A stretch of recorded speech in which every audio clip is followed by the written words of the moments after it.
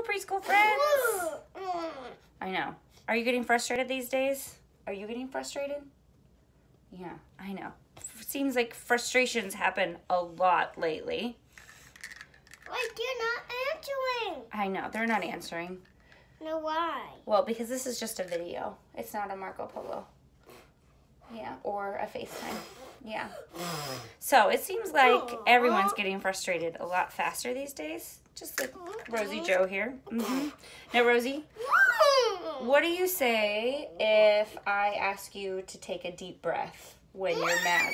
I can't take a deep breath. Yep, that's right. That's what she says. And we know that deep breaths help us. So instead, what we do... Here, let's try again. Oh, look at all those bubbles. That's what we do. We come and sit on this little stairwell, and we blow bubbles. I don't want any more bubbles. Okay. Do you just want a hug now? Okay. But we need to get these bubbles off? over me. Okay.